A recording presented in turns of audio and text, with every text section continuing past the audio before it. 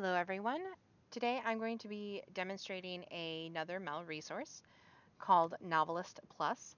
NoveList Plus is an excellent resource if you are trying to find your next read, especially if there was a particular author you very much enjoyed and you're a little leery or worried about moving to a different author.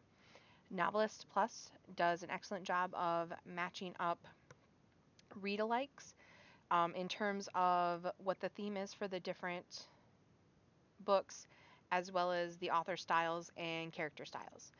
So once again, you're going to go to your favorite internet browser. Mine is apparently Chrome. And I'm going to go to mel.org again, so mel.org. And we are going to go to e-resources. And under the Public Libraries tab, you will already see NoveList Plus there. And you will go ahead and click that.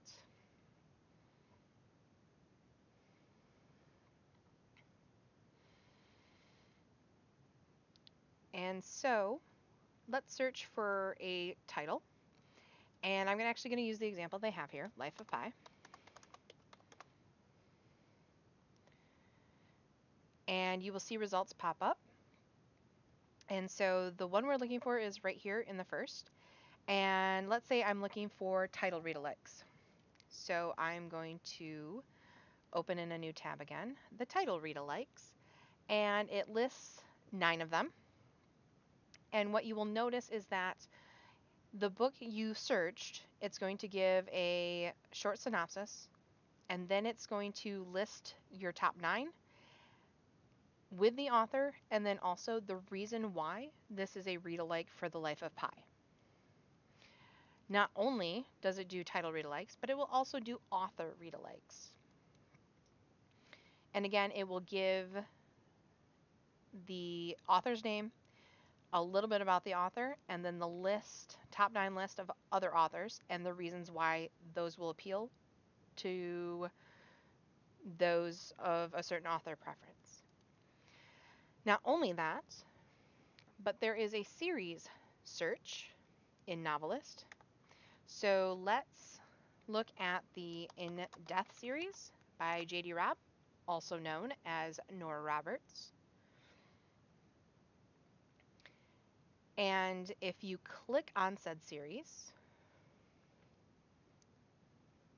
and what you'll notice, it will also list that the most recent publication, which is February 2021. When you click on this series, it will give you the full list of everything that is in this series. The only thing I notice here, since I read this series, is that I don't see the novellas listed. It is possible that they have the novellas listed at the end, or if they were in an anthology, they might be listed at some point there.